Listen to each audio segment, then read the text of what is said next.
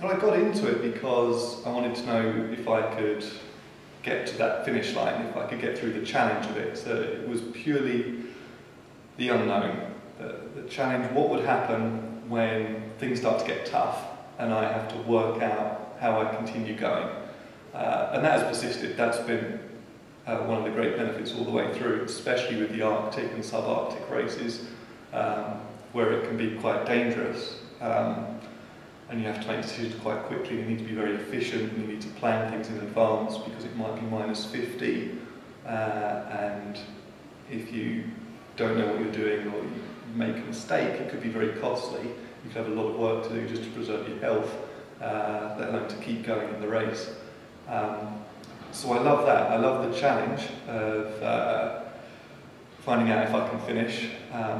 I love the problem solving in terms of when things start to get tough, how do I adapt my thinking or adjust what I'm doing to be able to keep going. And in that, I just see it as a wonderful journey of the mind. Just what's it going to throw at me? What are the challenges that are going to arise, and how am I going to get through those? And that's a really satisfying, empowering thing to be able to do. And then add to that I do these races in sort of extreme environments, deserts, jungles, mountain regions, the Arctic, and they're beautiful. And I got into ultrarunning, it's a great way of exploring those areas around my work. So you cover like 450 miles in the Arctic on a holiday from work, because it's all done within 2 weeks and you're back home. So how do you overcome challenges if you're not, have you ever hit that wall in a race? So some people are very sensitive individuals, and what these individuals will do, and I count myself as one of them, is that they're aware when things start to niggle, and they're aware of problems when they very first appear, and because of that they respond to them. So they might adapt how they run, or they'll stop and they'll do some mobility movements, or there is a blister or a hot spot on their foot, something like that, and they'll deal with it very early on. And those people tend to manage themselves quite effectively to the end. It's the people who lack the sensitivity or are really good at ignoring it, who just sort of blunder through, aware that they're in pain, but just think, it's just pain, I'll get to the end. Those are the ones who usually get the more serious injuries, whether it's in training or during a race, and who have the shorter running careers. So there's a lot to be said for being sensitive of pain, and not ignoring it, but dealing with it.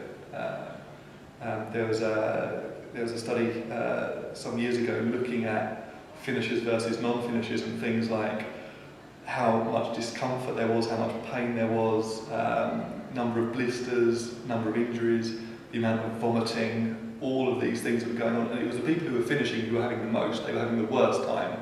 They were far more likely to be throwing up, getting blisters, getting injuries, and getting to the finish than people who pulled out. So the issue was that those people who pulled out, they perceived their pain and discomfort as far worse than those who just dealt with it and managed themselves through, which is sort of another side of it. But yeah, if you pull out and you say that it hurt, I felt sick, or I was sick, it's like, well, the chances are the people who finished went through that exact same experience. The only real difference, the only measurable difference, is how much people are willing to put up with that, put up with the discomfort to get through. Your best run, where and why?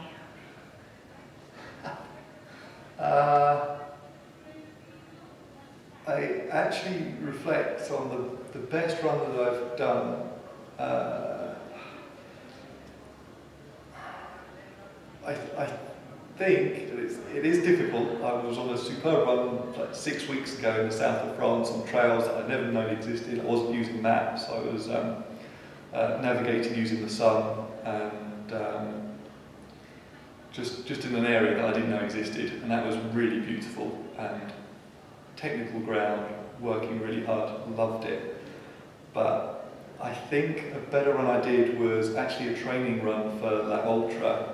So La Ultra is on one of the world's highest motorable mountain passes. It's the highest altitude ultra marathon, and it was 135 miles as a continuous run.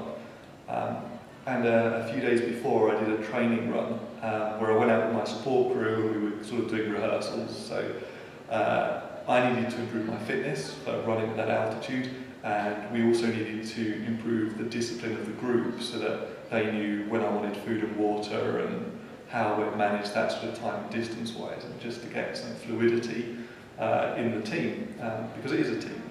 You don't do a supported race and get through it by yourself. You get through because of the work of the support crew. So we all went out together, and they had their vehicle, and I was running along, and we started at just over 3,000 metres, and we went up to somewhere between 4,500 metres, and I just remember we were doing it in stages, sort of 45 minutes worth of running, roughly, before I'd have a rest, and I was having a lot of rest because that was the idea. I wanted to make sure I was fully recovered before going on. So I'd stop for 10 minutes, then 15, and eventually sort of 20-minute rests.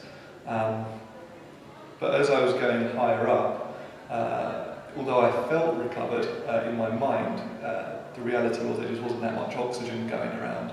So it was becoming more and more difficult to run until it was more of a shuffling sort of pace.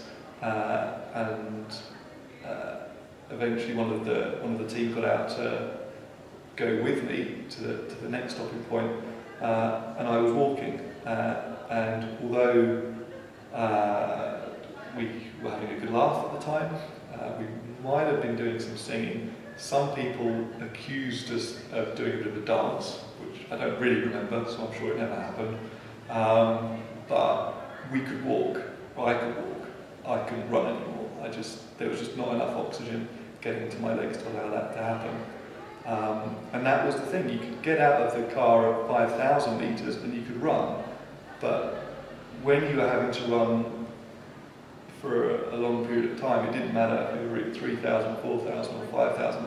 After a certain amount of time, it became really challenging. And I remember getting to the support vehicle at the point where we were stopping, and I actually had to have a bit of a moment against the side of the van and sort of wept a little bit, because I'd never worked that hard in my life. And we'd only been out for sort of a few hours, but it was so hard just to move that the whole thing was quite overwhelming, so I really had to work hard to do that. But at the same time, having to work that hard just to keep moving was a really satisfying thing to have done. And so I was kind of elated and happy and overwhelmed, and yeah, had an emotional moment, which was over before any of the crew could detect it was happening. But I'd say that was my best run, just because it was everything. It was just really, really tough, and at the same time so satisfying. But it was a training run.